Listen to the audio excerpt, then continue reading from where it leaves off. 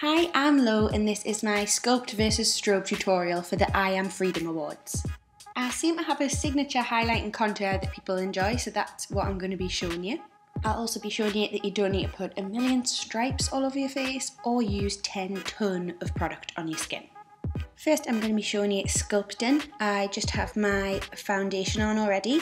I'm going to be using Freedom's Pro Strobe Cream palette to start off with.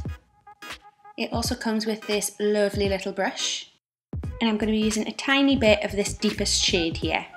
You want to find where your natural cheekbone sits in your cheek, and I promise you do have one in there. Basically, you kind of start from the top of the ear and then gradually build it up, bringing it down and buffing it out. You don't want to put a ton of product on and give yourself a massive stripe. It should just look like a bit of shading into the cheek. You then want to do the same with the same product, bringing it up into the temples and around the hairline. This is just going to give you a bit of definition and make your face look slimmer.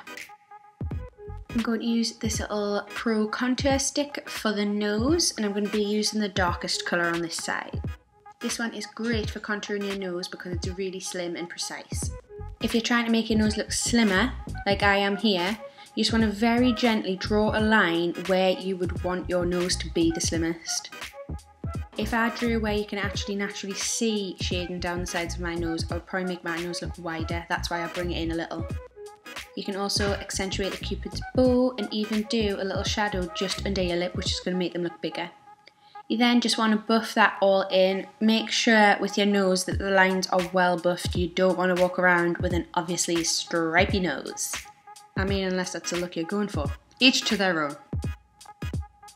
I'm then taking this colour from the Cream Strobe palette.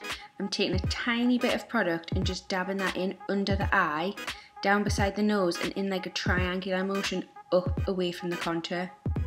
You can see here really how little product you need to brighten up under the eye.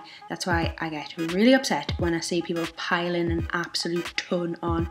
It's just gonna look cakey. So you want to make sure that's really nice and blended, and then you're going to go a little bit through the centre of your forehead, very slightly down the centre of your nose.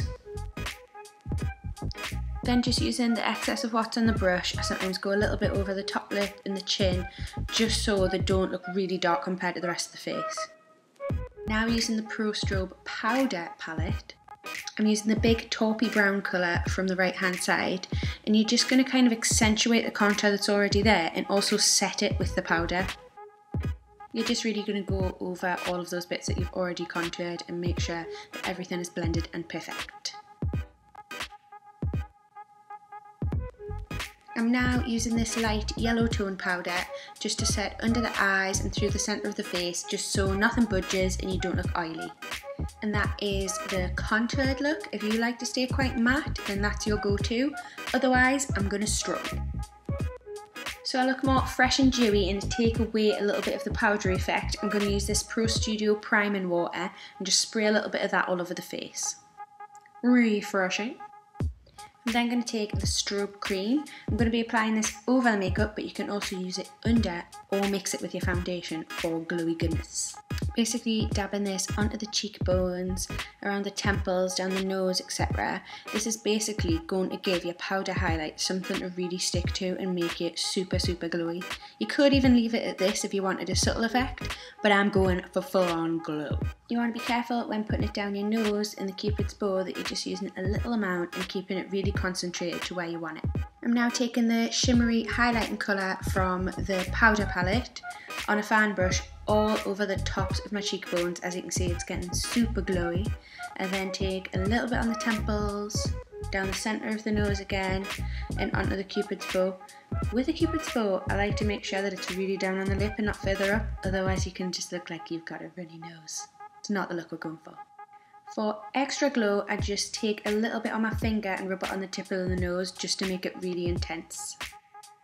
You can even rub a little onto the brow bone for highlight, and I even use it on the inner corners of my eyes to make my eyes really look open and to pop. I'm then taking the Pro Blush palette in Bronze and Baked. I'm going to be using these two colours here as a bronzer. I'm just taking that all around the cheekbones, the edges of the face, etc. and it's just going to warm up the skin a little. The bronzy shimmer part is also going to add a little bit more of a bronzy glow as well. I've then got another Pro Blush palette in Peach and Baked. I love these palettes. I'm using the middle bottom peachy one, just brushing it over the cheekbones just to give me a little flush of colour. And that is the finished look. You can decide if you'd rather sculpt or strobe or do them both together. This video is for the I Am Freedom Awards top 30, and if you go and vote for me on the website, I will hopefully make it to the top 20, so please do so if you've enjoyed this video. Thank you, bye!